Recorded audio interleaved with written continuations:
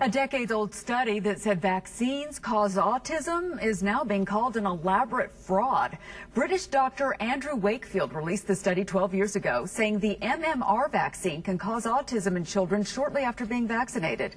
News on 6 reporter Dan Bewley is here with the new developments. Dan? That's here. The 1998 study launched a movement in the UK and here in the United States to encourage parents to keep their children from being vaccinated. But the paper has been retracted, and now its main author is accused of making it all up.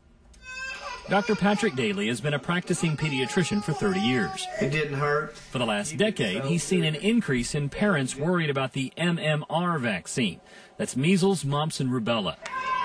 It all stems from former British doctor Andrew Wakefield, who said he performed a study that linked the MMR vaccine to autism. I think it's especially bad because it has scared a lot of people about not giving their kids the vaccinations, and there are complications of those diseases, and death is certainly one of them. But Wakefield's infamous study has been retracted from publication, and his medical license has been revoked in England.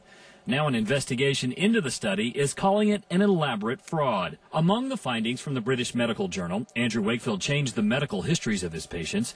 The children were recruited from anti-MMR organizations.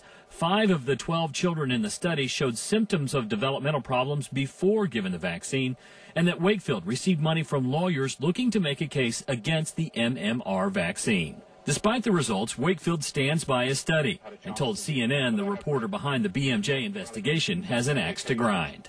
He is a hitman. He's been brought in to take me down because they are very, very concerned about the adverse reactions to vaccines that are occurring in children. Belly button too, booger butt. Dr. Daly isn't buying it. He's very angry by Wakefield's behavior and has no doubt the MMR vaccine is safe. Is there any connection between the MMR vaccine and autism? I'm going to give that a big no. I think it's very safe, and I think the kids ought to get it.